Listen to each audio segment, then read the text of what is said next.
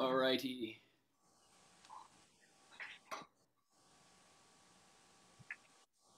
Okay. Let's double check that. I'm going to go over and double check it over there.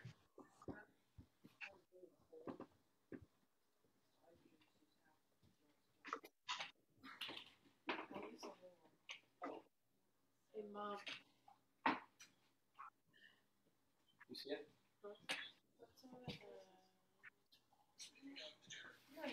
You see it, huh?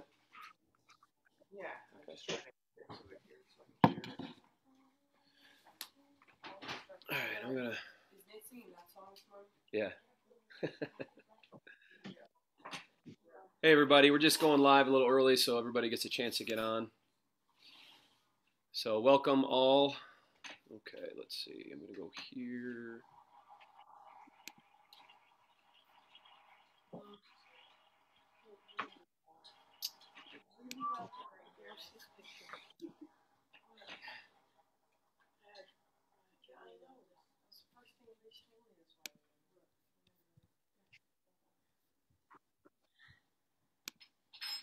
All right.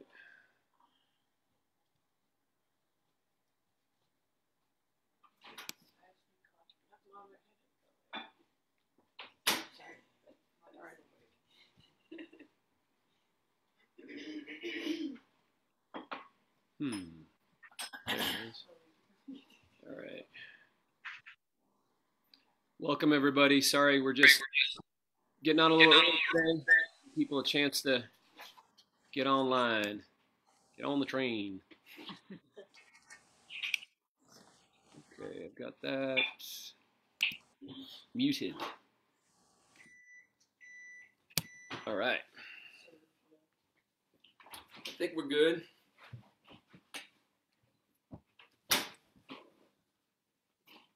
Okay. Good morning, everyone. The sun's shining. It's another day. We prayed for this. All right. Good morning, everybody. Welcome to our Sunday morning live stream. Let's start with a scripture reading. This is Colossians chapter 1, one of the writings of Paul the Apostle. Speaking of Jesus, he says, "He is the image of the invisible God, the firstborn of all creation. For by him all things were created, in heaven and on earth, visible and invisible, whether thrones or dominions or rulers. All things were created through him and for him. And he is before all things, and in him all things hold together. And he is the head of the body, the church. He is the beginning, the firstborn from the dead, so that in everything he might be preeminent. For in him all the fullness of God was pleased to dwell, and through him to reconcile to himself all things, whether on earth or in heaven, making peace by the blood of his cross." You know, when I read passages like that, sometimes I ask my heart, tell me why you're anxious again? You know, when we remember who he is, it tells us a lot about who we are and what we are and how we are. And so we rejoice today as we gather around our computers and as we gather around the Word of God. We remember Christ and let the eyes of our hearts be lifted to him and walk by faith and not by sight. So let's pray. Father, we welcome you this morning. We thank you, Lord, for this time we can have together. And we ask, Lord, where we need to go, that you take us, what we need to see, that you show us, and that you would help us, Lord, to see the preeminent Christ that Paul talked about here in Colossians 1, and our hearts and our faith would be lifted to you out of our circumstances, Lord, out of our darkness, out of our anxieties, out of our confusion, even out of our depression. Lord, we look to you. We thank you that you are with your people, and we love you in Jesus' name. Amen. All right. I'm going to sing a familiar song that most of you know. We have been sending the lyrics ahead in an email, so if you check your email, you'll be able to see a link, or at least a list of the songs we're going to do this morning, so that you can follow along with lyrics if you would want to do that. But this song is called By Faith.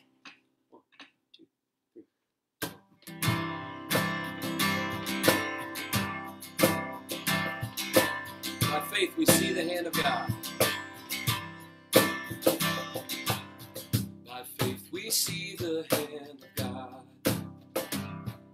In the light of creation's grand design, in the lives of those who prove his faithfulness, and walk by faith and not by sight. By faith our fathers roamed the earth, with the power of his promise in their hearts, of a holy city built by God's own hand, a place where peace and justice reign. We will stand as children of the promise. We will fix our eyes on him, our soul's reward, till the race is finished and the work is done. We'll walk by faith and not by sight. By faith the prophets saw the day when the longed-for Messiah would appear, with the power to break the chains of sin and death, and rise triumphant from the grave. We will stand as children of the promise. We will fix our eyes on him, our soul's reward, till the race is finished and the work is done. We'll walk by faith and not by sight. By faith the church was called to go. By faith the church was called to go. In the power of the Spirit to the lost, to deliver captives, and to preach good news in every corner of the earth. By faith this mountain shall be moved, and the power of the gospel shall prevail. For we know in Christ all things are possible, for all who call upon his name. We will stand as children of the promise. We will fix our eyes on him, our souls reward, till the race is finished and the work is done. We'll walk by faith and not by sight. We will stand as children of the promise. We will fix our eyes on him, our souls reward, till the race is finished and the work is done. We'll walk by faith and not by sight. We'll walk by faith and not by sight.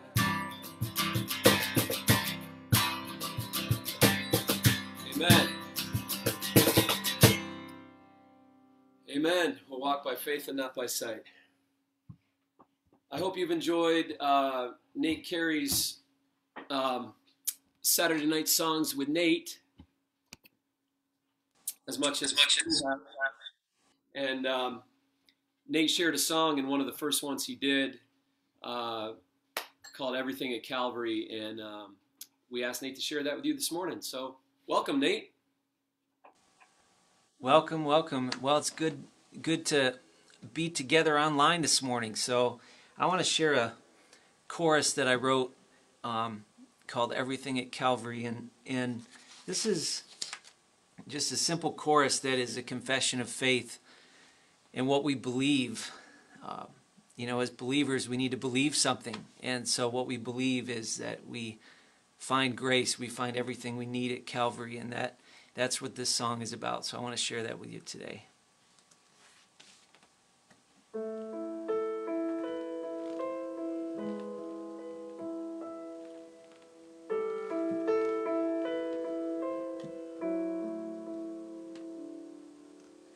Falling down on my knees,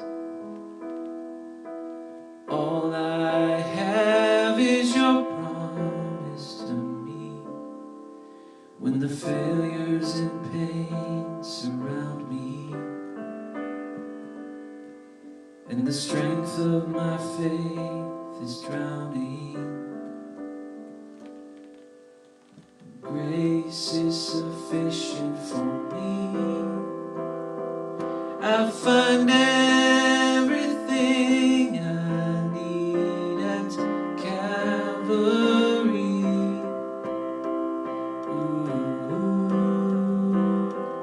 Ooh,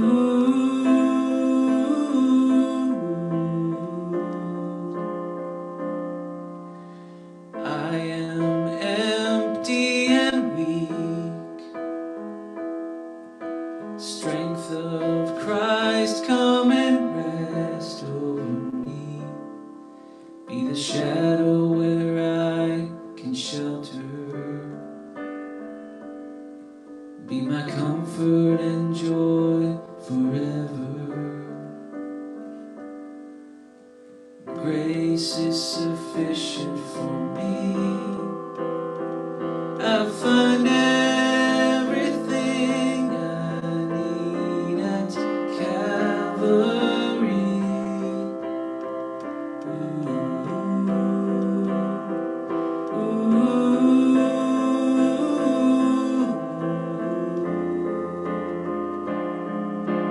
Grace is sufficient for me. I find everything I need at Calvary.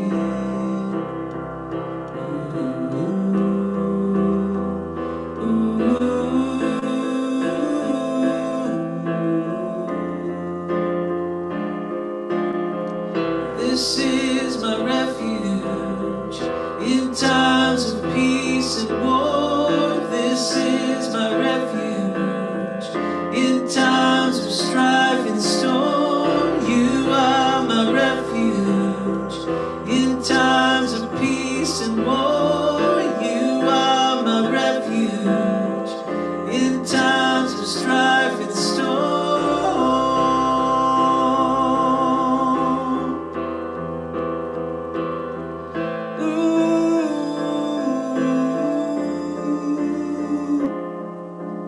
Grace is sufficient for me. I find everything I need at Calvary.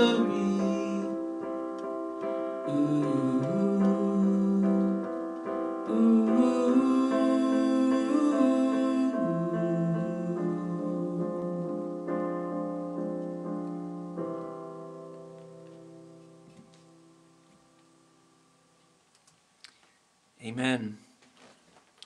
Well, we can all say amen to that. Hey, are we back? I think we're back. Okay, so you know what's funny is, Nate, I have you playing like a minute behind me in the same room my family's watching. So I was going with that. Sorry, guys. Nate, I love that song. So soothing. Appreciate that. And you know what? Maybe you could turn that down, because I'm going to be hearing me and me at the same time here, just until I'm done giving announcements.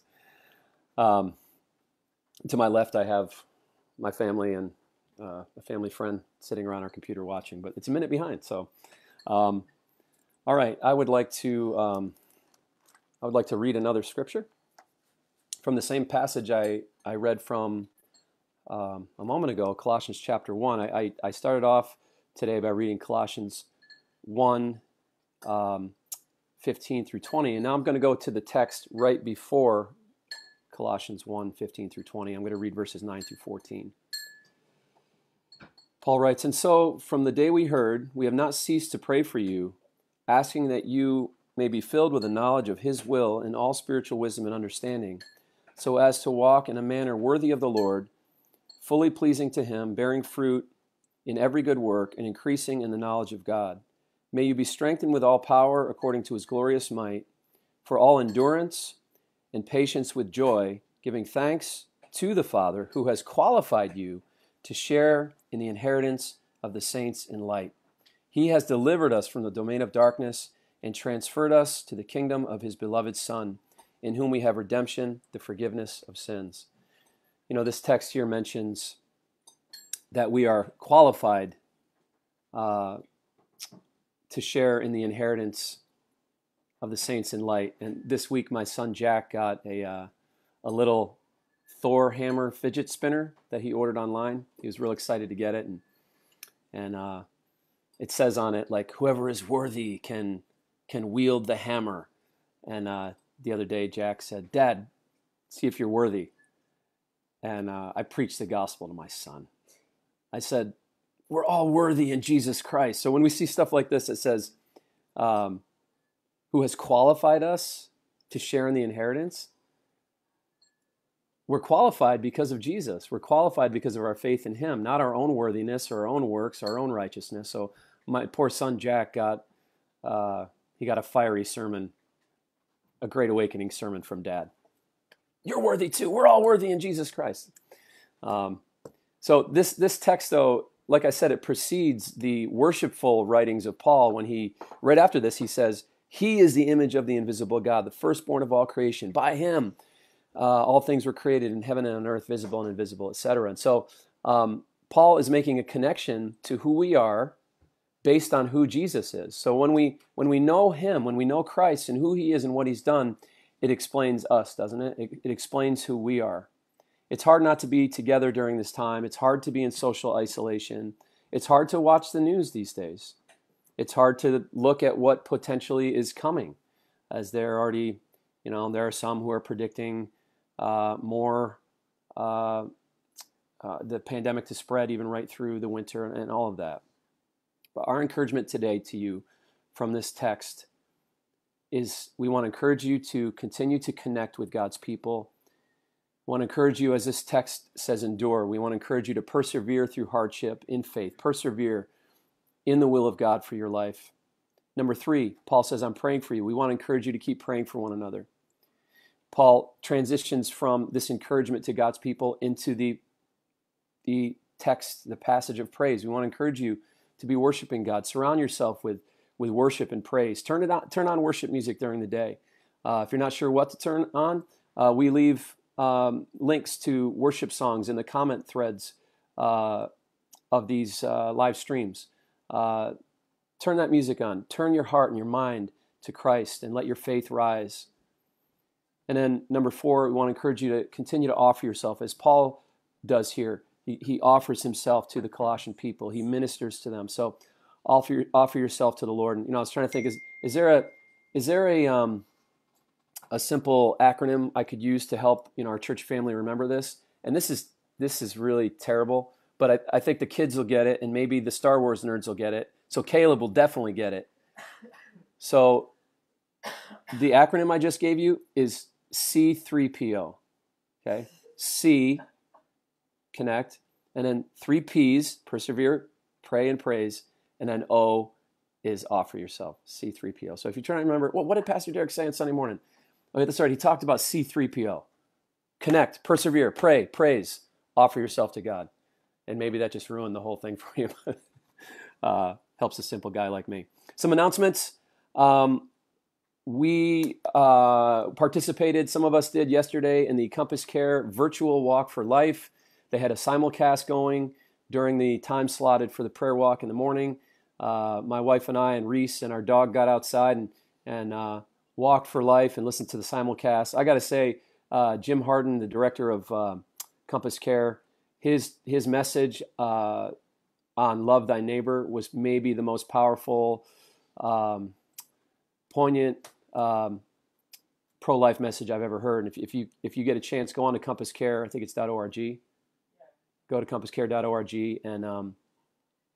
and listen to that message.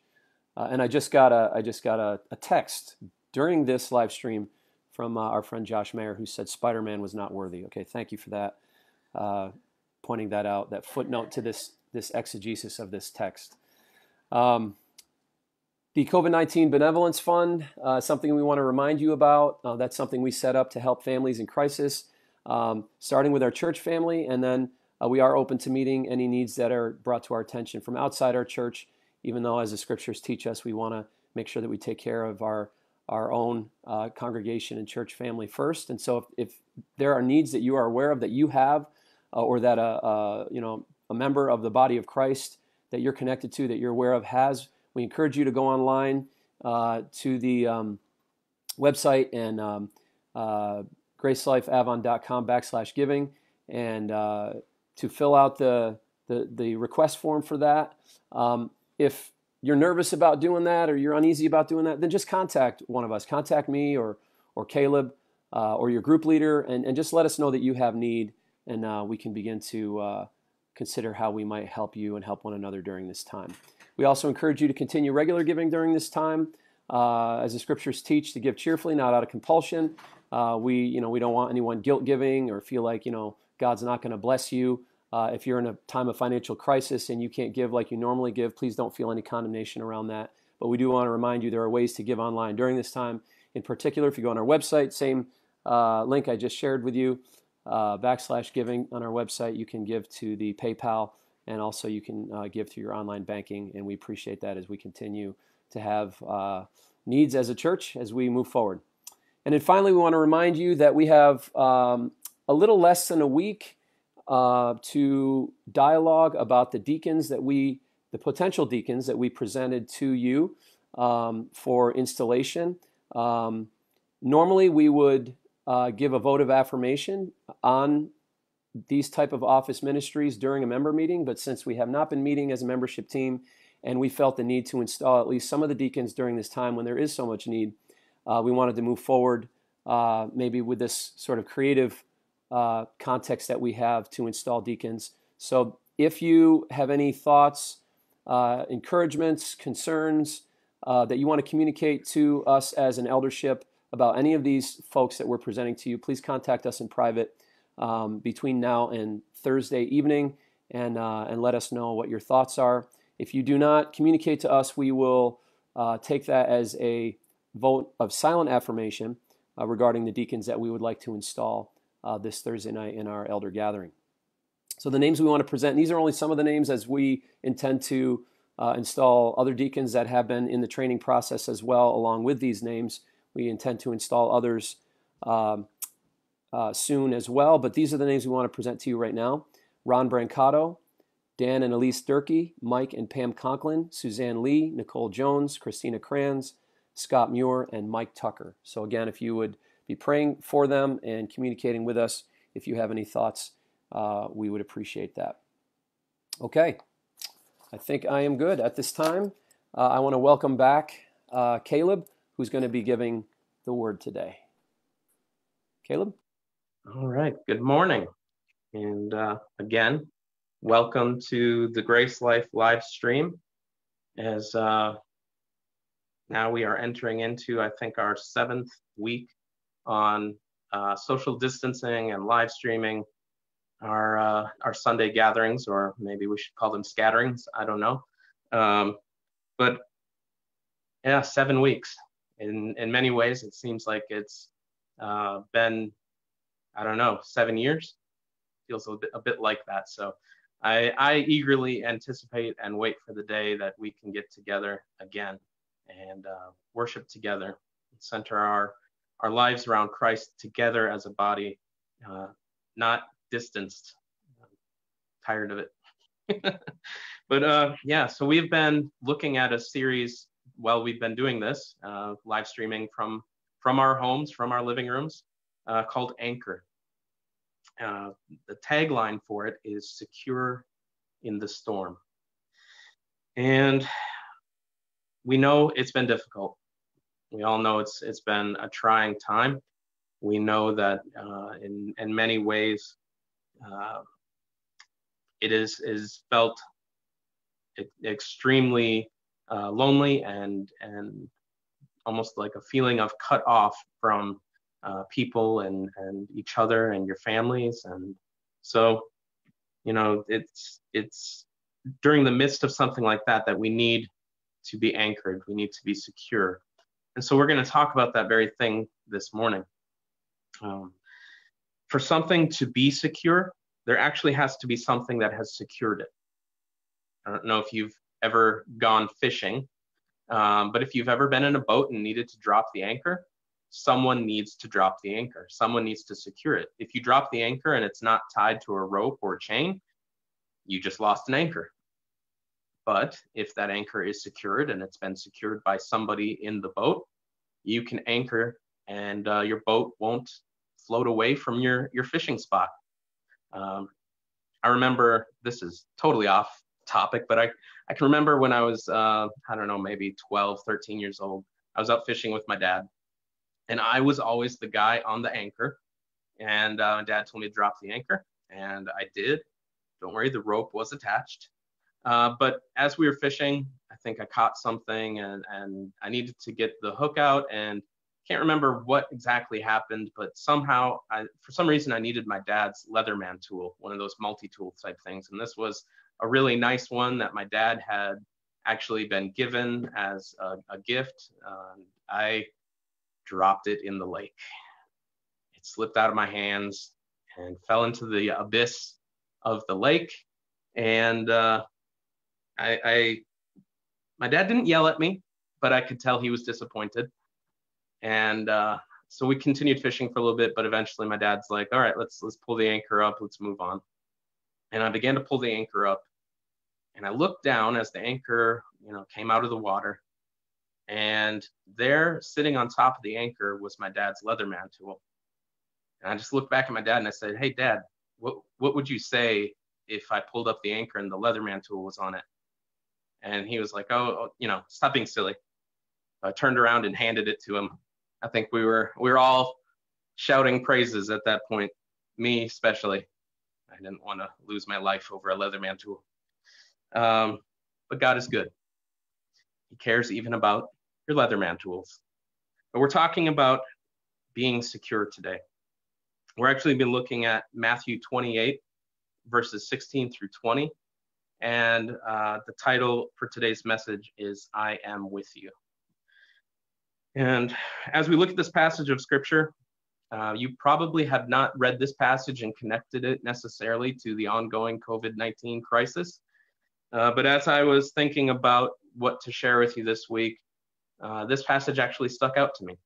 And especially that thought of, for something to be secure, you need something to secure it. So as we unpack this message and as we look at this passage, I want you to look at what's being said by Jesus through the eyes of what you're going through right now. Connect the dots between where you are right now and what you're going through to what this passage is saying, okay? So let's take a look at the passage first. Now the 11 disciples went to Galilee, to the mountain to which Jesus had directed them. I had to turn the page. And when they saw him, they worshipped him, but some doubted. And Jesus came and said to them, all authority in heaven and on earth has been given to me. Go therefore and make disciples of all nations, baptizing them in the name of the Father and of the Son and of the Holy Spirit, teaching them to observe all that I have commanded you. And behold, I am with you always to the end of the age. Let's pray. Father, I just ask that as we open your word this morning, that you would open our eyes and our hearts and our ears to receive from you, Lord. That you would just speak to us this morning, that you would encourage us in the midst of our trials. And Lord, mostly that our hearts would center on Christ in the midst of a crisis. Lord, that our hearts would find their rest and their security in you, Lord. And as we study this, I just ask that you would pour grace into our hearts. We ask this in Jesus' name. Amen. All right, so we're going to talk about three things today, especially. Number one, authority. Number two, the promise. And number three, secure. That's authority, the promise, and secure. So as we start, we kind of get the stage set by verses 16 and 17. Now the 11 disciples went to Galilee. It says 11, but others have pointed out, comparing to other passages of scripture, that there may have been more that went with as well. But Jesus specifically, when he asked them to come to Galilee, was speaking to the 11 remaining disciples. And they go to Galilee and they go to the mountain to which Jesus had directed them. And when they saw him, they worshiped him, but some doubted. And these two verses set the stage for what's happening. Jesus has risen from the dead and now tells the disciples to meet him in Galilee. And so they do. They go to him and worship. But notice that some doubted. The word here for doubted in the Greek reflects hesitation and not necessarily a refusal of the truth. They didn't doubt whether he was the Messiah. They just were unsure how to respond to him. They were slow to come to grips with the fact that Jesus is the incarnate God himself. And so there's our setting. In verse 18, we see it says, "And Jesus came and said to them, 'All authority in heaven and on earth has been given to me.'" So as I said, as we began here, for something to be secure, something with authority and power needs to be able to secure it. This is the object that will hold my heart when the rest of my life is falling apart. I need something with power and authority. When the winds blow and the storms rage, yes, when microscopic viruses take loved ones or friends or even my sense of security, when wars, famines, and maybe pending economic uncertainty and even persecution come, what or who will be strong enough to secure me? And when you look at things that people have anchored their hearts to for that security, when you look at those things, you see why so many have lost hope.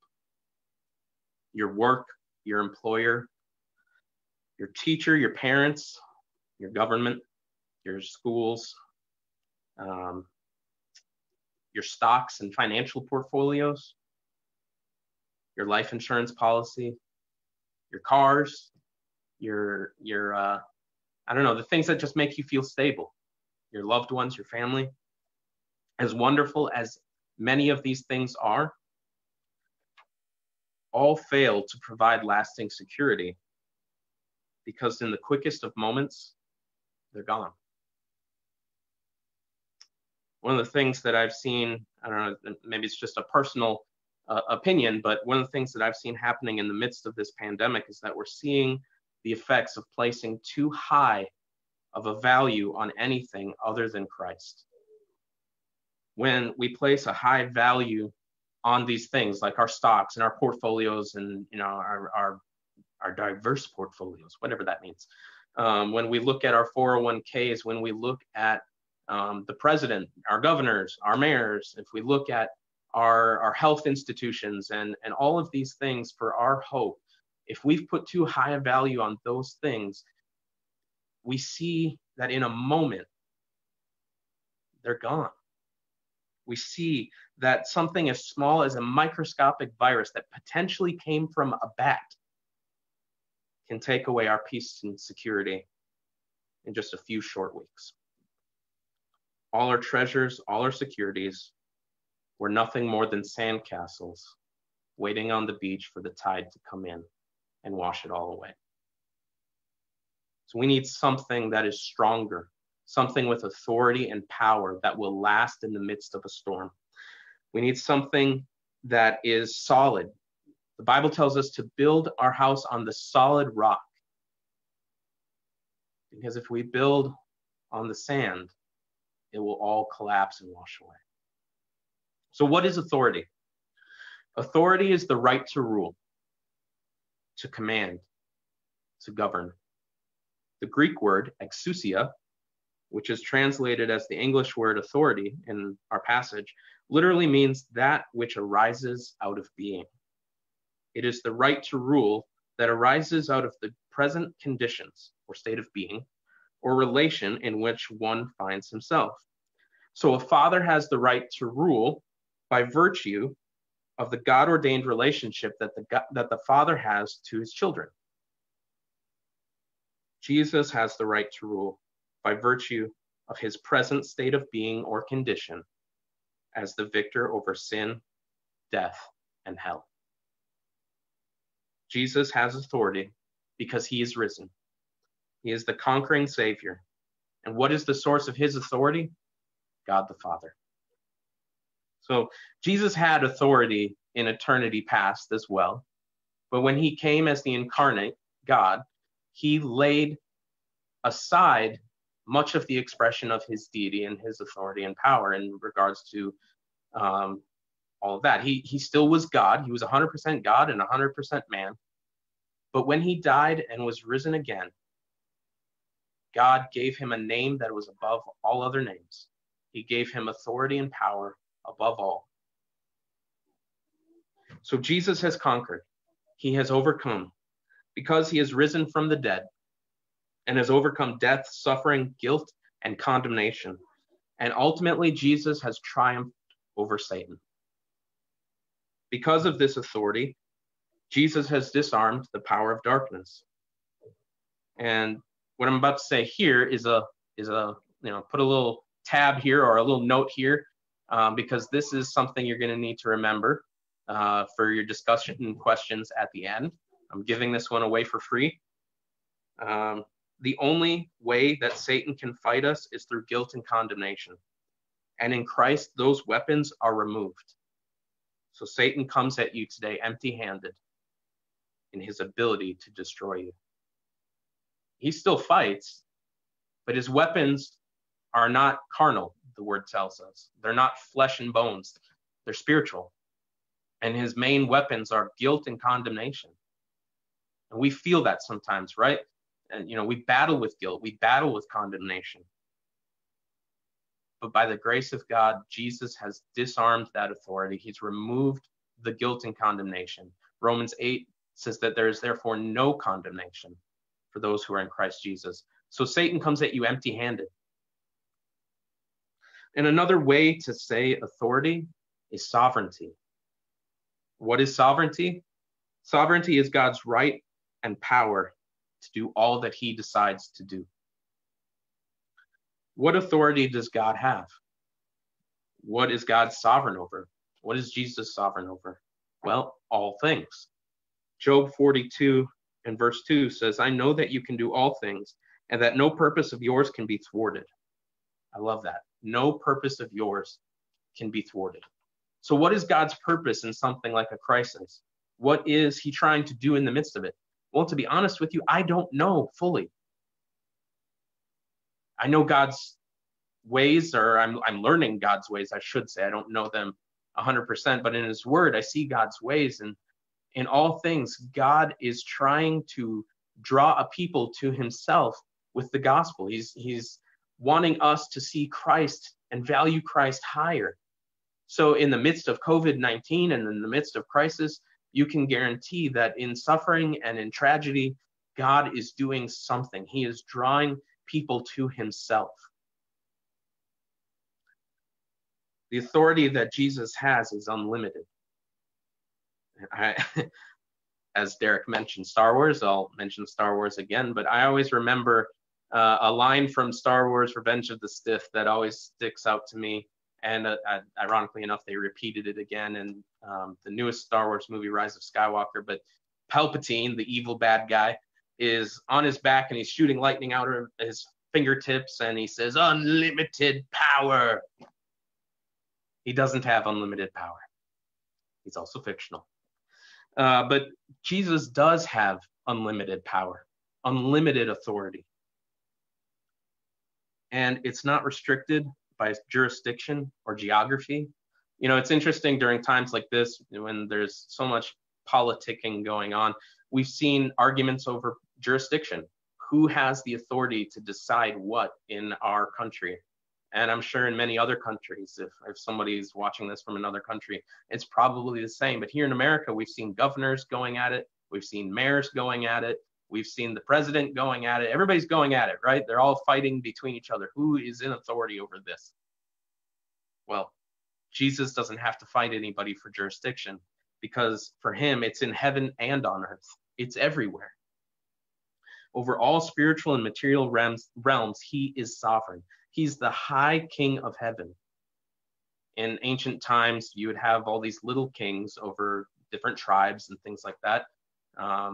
And then there was the one high king who united them all as the king over these little kings. Well, Jesus is the ultimate King of Kings. He is the high King of heaven. The word of God tells us that all things are subjected to him.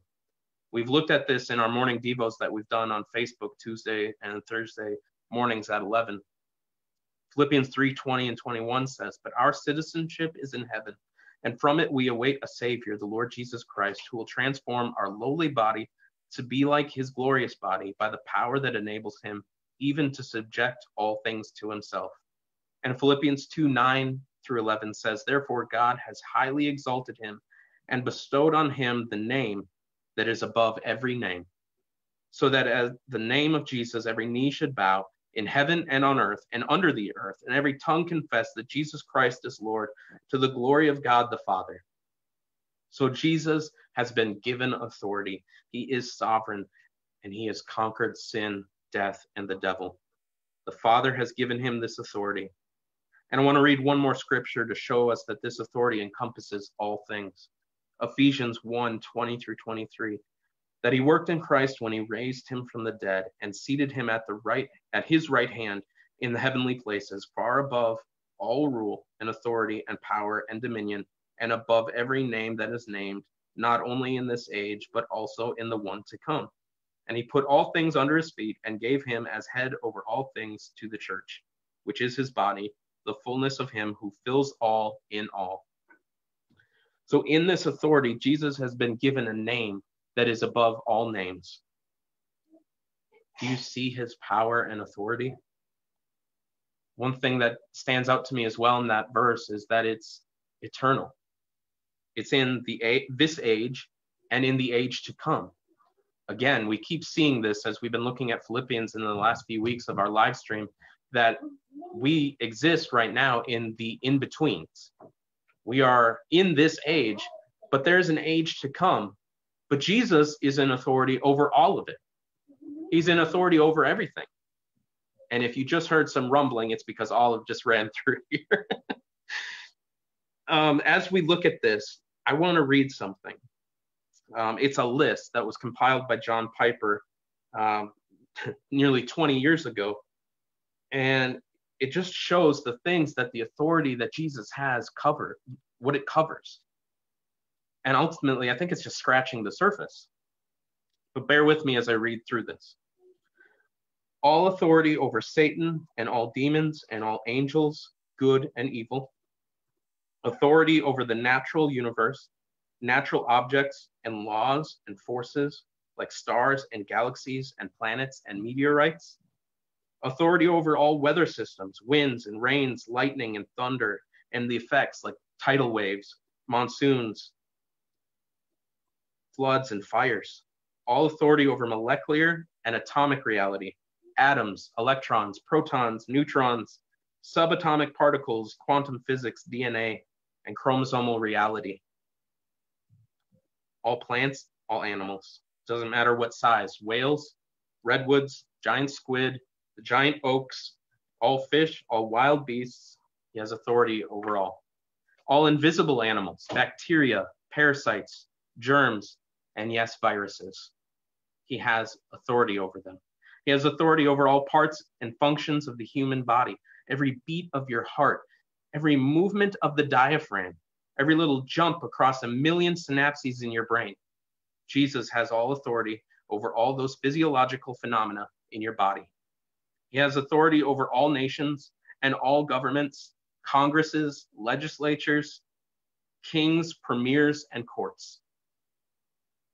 He has authority over armies, weapons, bombs, and terrorists. Authority over industry and business and finance and currency.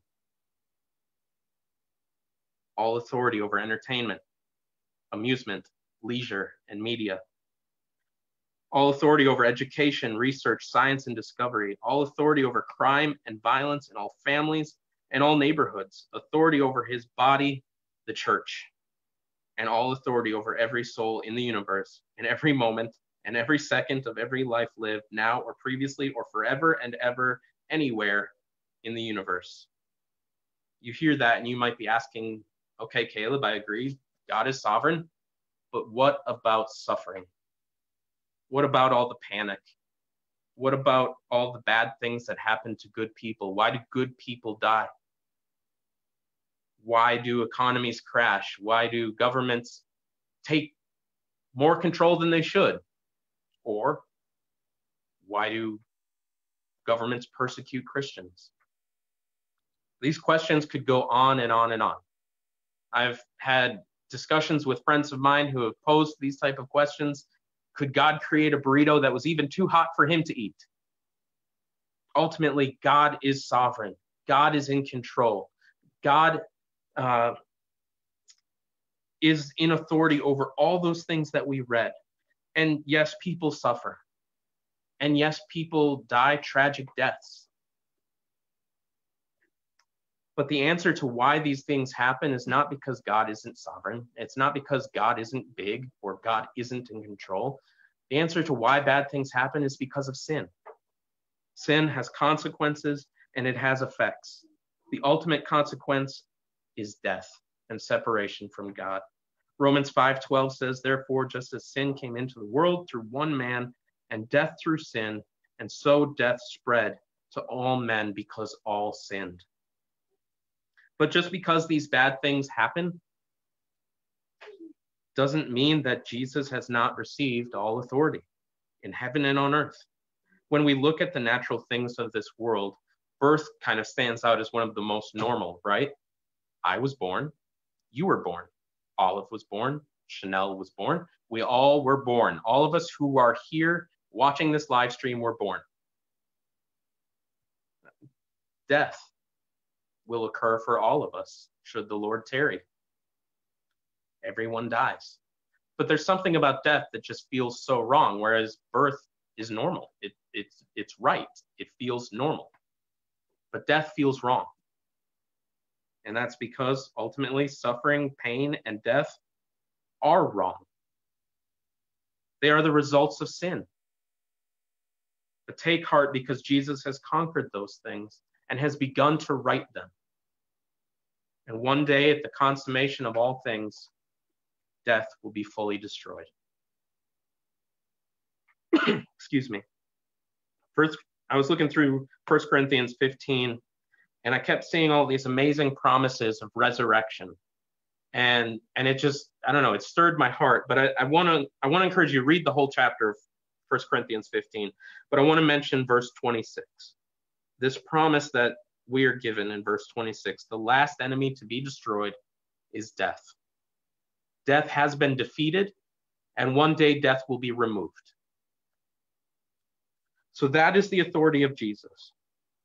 And we spent the most time on that for a reason. But how does this affect me in the midst of my storm right now? How does this huge theology of authority and sovereignty affect me in my personal circumstances? Little old me. Well, we have a promise. In verses 19 through 20, we see the promise. Go therefore and make disciples of all nations, baptizing them in the name of the Father and of the Son and of the Holy Spirit, teaching them to observe all that I have commanded you, and behold, I am with you always to the end of the age. Jesus tells the disciples that he has all authority, and he tells them the mission that they're on, the mission that we're still called to. In that authority, Jesus tells them to go, make disciples, baptize new believers, and teach them all that Jesus has commanded. And this is still our mission. And we're still under the authority of Christ. And it's in that authority that we can go forward and proclaim the gospel, that Jesus died, that he rose again. And for those who believe, we can proclaim the forgiveness of sins. This authority is our warrant to preach the gospel and to proclaim the forgiveness of sins to those who will believe. And normally this is the focus of this passage, right? When we talk about the Great Commission, we focus on the Great Commission, and rightfully so. But today we're not going to focus on that. Today we're going to focus on the promise. And there are three important parts of this promise that I want to share with you. Those important parts are, number one, who made the promise. Number two, the length of the promise. And three, the comfort of the promise. So who made the promise, the length of the promise, and the comfort of the promise. And we're going to go through those actually kind of quickly. We're not going to dwell too long upon those. But what is the promise again? It's that line there when Jesus says, and behold, I'm with you always, even to the end of the age. The one with the right and power over us has promised to always be with us. Wow. That is an incredible promise. The one who has all authority in heaven and earth will never leave you nor forsake you. And it's Jesus, the one with all that authority, who has made the promise. So the answer, who made the promise? Well, it's Jesus, the one with all authority. Because it's Jesus and the authority that he has, we know that we can trust this promise. We can trust this promise. So what does always cover? Well, it covers at all times, good or bad, darkness or bright, prosperity or lack, comfort or suffering. He is with me. Hebrews 13:5-6 says, keep your life free from love of money and be content with what you have, for he has said, I will never leave you nor forsake you. So we can confidently say, the Lord is my helper. I will not fear. What can man do to me? He will never leave us nor forsake us. So the length of this promise is eternal. And there's a big encouragement in the midst of that today. I know that we're all in different places when we consider what's going on. Some of us are, maybe more afraid of the impact of the virus on our loved ones and health. Some of us are more afraid of the political ramifications or the economy. Some of us are more concerned with the long-term effects of a government with this much power. No matter where you land in your thoughts on what this is, I want you to look at that last line of Hebrews 13 where it says, what can man do to me? Jesus is sovereign, not a political force, not the powers of darkness. So do not fear what they can do. Finally, the comfort of this promise, as I mentioned in the three parts that make up this promise, this third part, the comfort of the promise, is tied intrinsically to the first two parts. And it's simply this: because the one who made the promise has all authority, and because his promise is eternal and has defeated death, I know that this promise cannot fail. There is literally no way for it to fail. Even in my death, it fails not. In fact, death seems to prove it.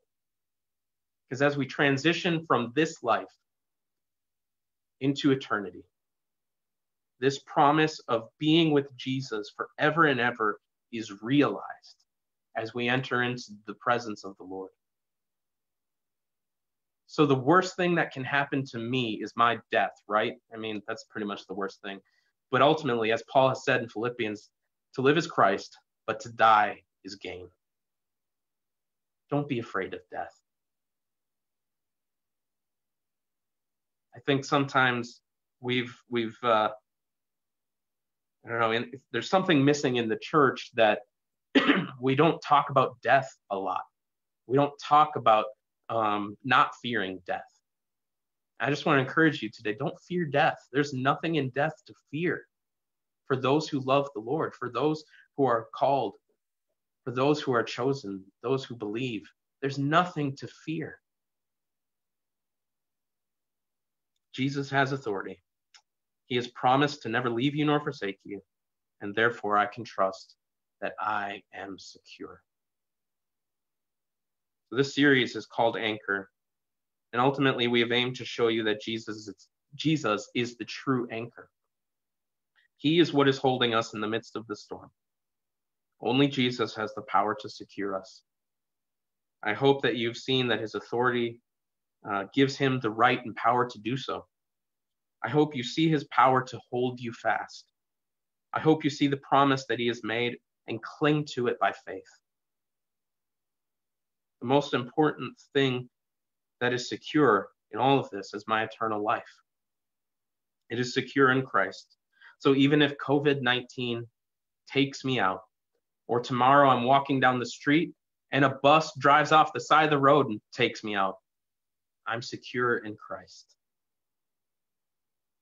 Even if the economy tanks, or some political force comes in and takes me because I preached the gospel of Jesus, I'm secure in Christ. And there's many passages of scripture that we could point to that lift our hearts in this and show us our security in Christ, but I just want to read a couple here. Romans 8:39 and 8:38 through 39, a passage we're all very familiar with. For I am sure that neither death nor life, nor angels, nor rulers, nor things present, nor things to come, nor powers, nor height, nor depth, nor anything else in all creation will be able to separate us from the love of God in Christ Jesus our Lord. Nothing can separate us from Christ. Nothing leaves room for nothing. There's no room for what about this? Nothing, nothing, nothing.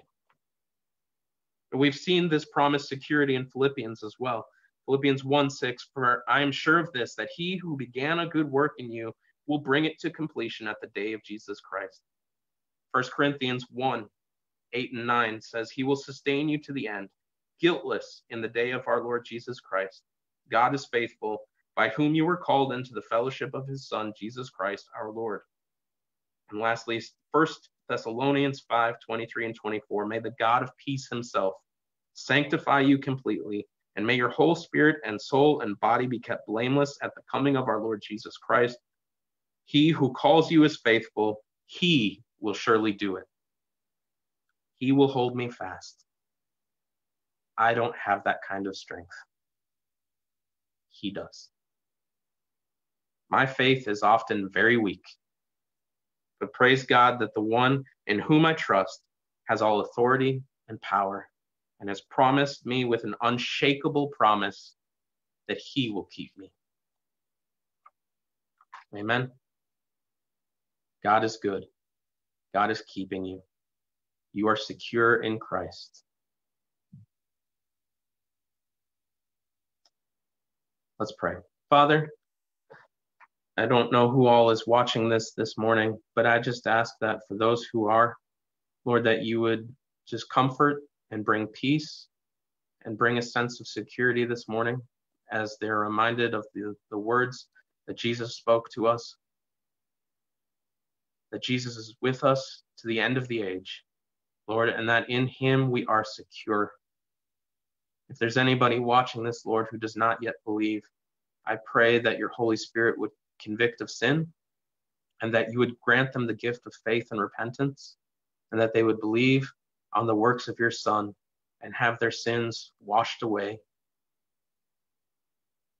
Lord, we give you praise and honor and glory because we know that it is you who has done this mighty work, and that in the midst of our suffering and in the trials that we're in, you are God and you are in control.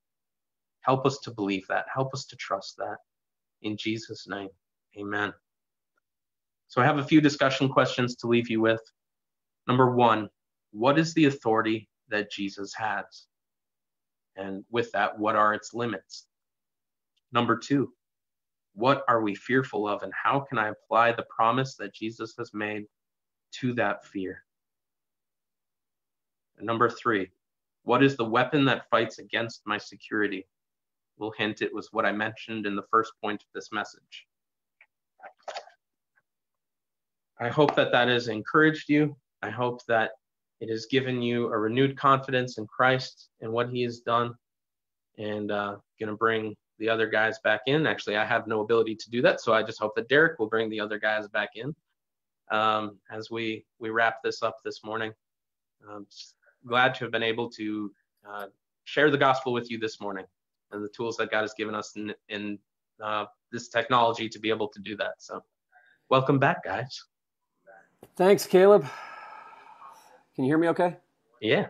All right. Well, appreciate that word, Caleb. So rich, so encouraging. And we encourage you now in your home with your family, with your spouse, with your kids, or maybe you're with your friends. Encourage you to process this message with those questions. And if you're alone, just meditate on these questions and maybe call somebody from your church family now or later and encourage one another by dialoguing around this word, the authority, the promise, the security that we have in Christ.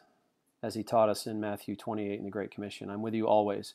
Also, we put some links to some songs in the comment thread. There's 2 adult songs, 1 kid's song. So I encourage you to check that out as well. And you can use that maybe as you close your time of discussion and prayer with one another to just think about all that's been said and processed with music. Also, don't forget the 1 o'clock kids ministry live stream today with Chanel, 1 p.m. And then Tuesday and Thursday, Caleb and I will be back online with our Philippians morning devotionals at 11 a.m. on both Tuesday and Thursday. And then Nate has Saturday night songs with Nate, Saturday at 7:30. So thank you. God bless you. If you need anything, please contact us. We love you. We're praying for you and encourage you to pray for us and the rest of the congregation. So until next time, God bless you. And remember that Jesus is enough.